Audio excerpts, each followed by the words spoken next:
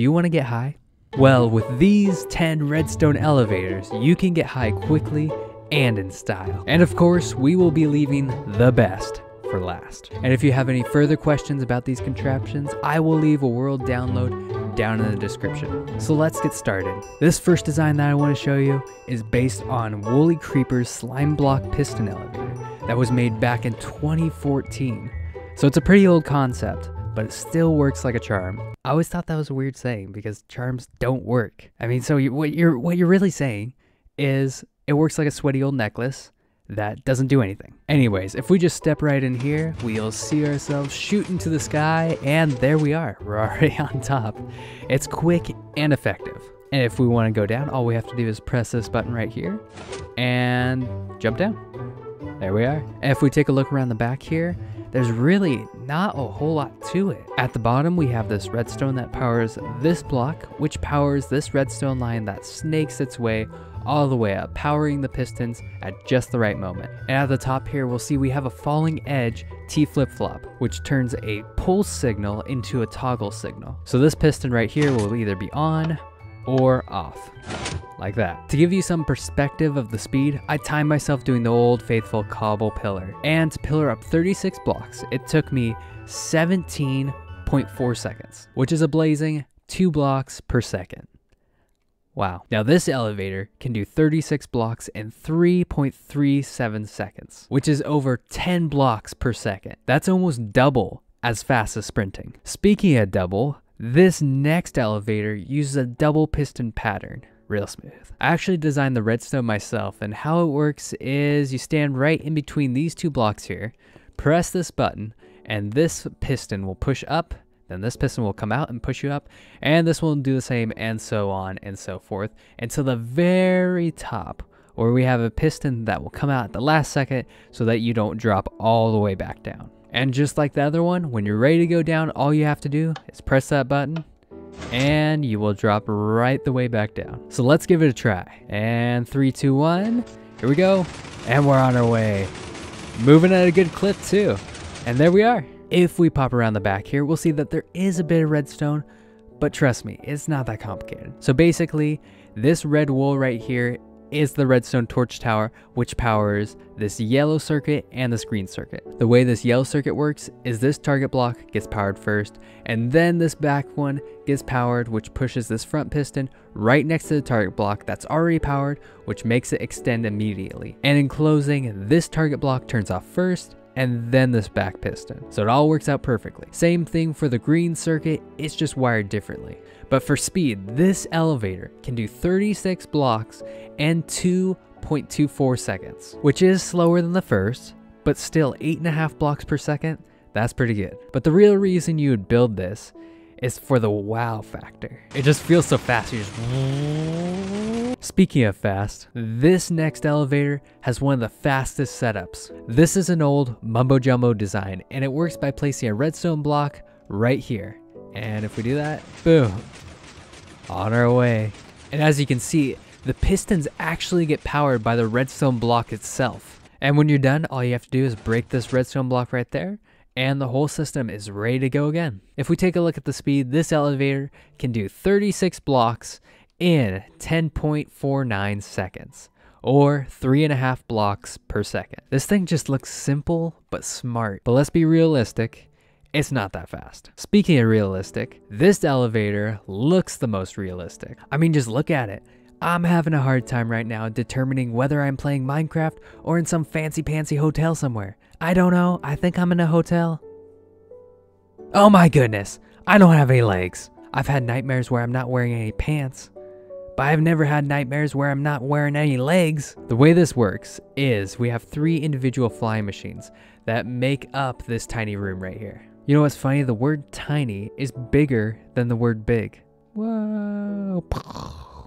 That was your brain exploding. Anyways, these 3 flying machines all launch at the same time thanks to this redstone line. And if we give it a test, we'll see that the door closes for us, which is very nice.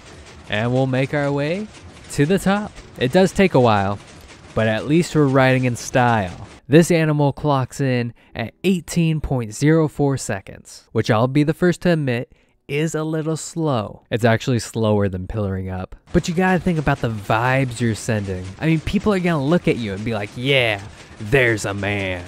Okay, maybe not, but it's still cool. Speaking of cool water, number 5 is a bubble vader with a block swapper underneath. Once we step on this pressure plate right here, the magma will move out of the way, soul sand will take its place, and we will go all the way to the stratosphere. After a few seconds, the blocks switch back, and now we can go down. But if you're a pro like me, you just MLG.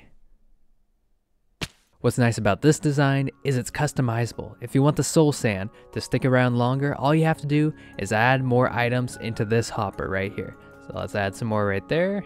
And there we are. Now the soul sand will stay for 8 blocks longer. The bubble vader recorded at a time of 36 blocks in 4 seconds flat, or 9 blocks a second. That makes this elevator a great, fast and simple option. Kinda like Mario Kart. Speaking of carts, this next elevator uses mine carts which are suspended 4 blocks apart, and all you have to do is stand underneath it and click.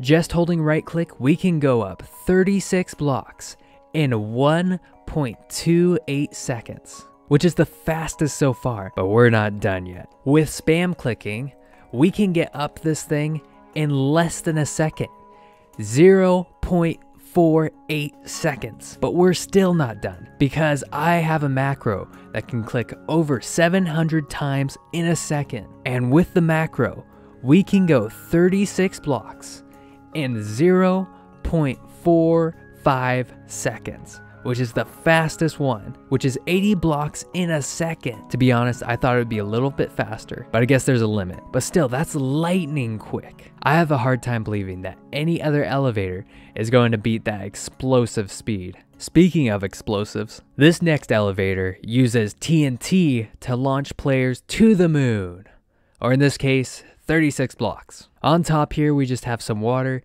to catch us so we don't fall all the way back down again. And if we just give it a try, we'll see that we very quickly make it to the summit right here. There we are. This launcher can do 36 blocks in 5.11 seconds, or 7 blocks a second. And that's because it takes time for TNT to charge up. If we don't count that time, it takes 0.48 seconds to reach 36 blocks. Which is fast, but actually it's not even the fastest. This method is really fast, but it's not the fastest, and it is pretty expensive with all the TNT, and you do have to wear armor or else you'll die. So yeah, it does have some flaws, but it's still an option. Maybe not a great option, but still an option. Speaking of options, this elevator right here gives you floor options. So if you just want to go up one floor, you just press the button once, and there you are, you're on the second floor. If you want to go up another floor, you just press another button. And at the top here, all you have to do is press this doorbell right here, and you'll fall down. Perfect. And if we take a look around the back here, we'll see the redstone signal goes through here, and we'll have a T flip-flop right here, which sends a signal up into this piston right here to shoot this out and to catch the person before he goes back down. We get in here. There we are. Now the T flip-flop has been triggered, and so once we press this button again, that'll trigger the T flip-flop again, turning this off and retracting it into the wall. And this circuit right here is just to keep this piston on while this piston is still extended. And then it retracts, and then it gets to be pulled back. In a base that has lots of levels, this would be a pretty sweet fit. Speaking of sweet, this next elevator uses honey blocks and a bubble vader to boost you to the heavens. The way this works is the honey blocks are not full blocks. So when you're right in the corner, your hitbox can still be in the bubble vader. What's nice about this design is that going down is a lot easier. All you have to do is jump down, and before you hit the ground, press forward and slide on the honey. Just like that.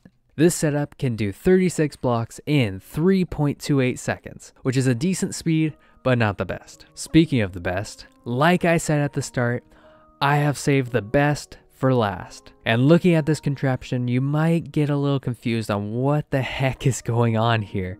I mean, we have rails, we have T flip-flops everywhere. I mean, what the heck is this? Well, behind this door is the best elevator system ever created in Minecraft. It's so simple, elegant, and versatile. Well, you probably already guessed it by now. It is, drumroll please, the almighty ladder. Not the former, the ladder. That's right, this 2x1 design can take you all the way from bedrock to the build height without any problems. And speed? Well, just look at this. I mean, wow, that's some speed right there. In fact, this multifaceted machine can do 36 blocks in 15.23 seconds, or 2.3 blocks per second. Okay, it might not be fast, but at least it's reliable. If I had to pick one of these to build in my base, I would probably build Woolly Creeper's slime block elevator. It's just so effective and barely uses any resources. And if I wanted to show off, I would probably build this one because it looks so cool. And it's just like, wow. And if I wanted to show off but didn't have that many resources, I would use this one. I guess all these designs have a circumstance in which they would be very, very useful. So on that note, it looks like that's going to do it for now. I hope you know a little bit more about elevators than you did when you started this video. I'll catch you in the next one. See ya.